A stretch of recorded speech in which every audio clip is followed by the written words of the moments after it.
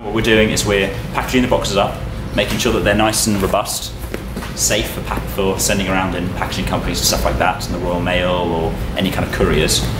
Because what we want to see is if you send it in a normal way and normal kind of stress has happened to that box, is it going to cause the gels to break down, or are they actually going to be stable to send like that, or are we going to have special couriers? We don't know. Let's find out.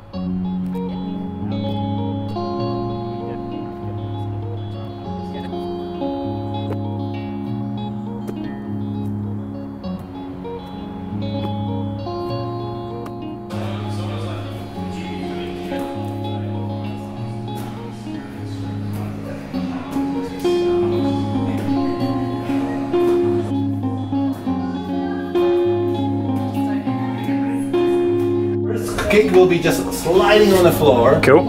And the next one will go in the end. Cool. Whenever you're ready. Okay. Okay, Neymar, Messi.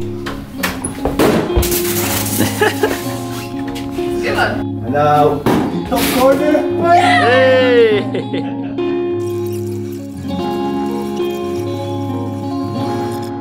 These are our gels that we produced prior to the stress test, with the F-MOC gluc on the left and the hyaluronic acid gels on the right.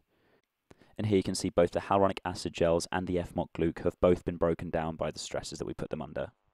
That means if we ever try to ship these gels, we're going to have to take special measures and use special delivery methods to actually get them to places intact still.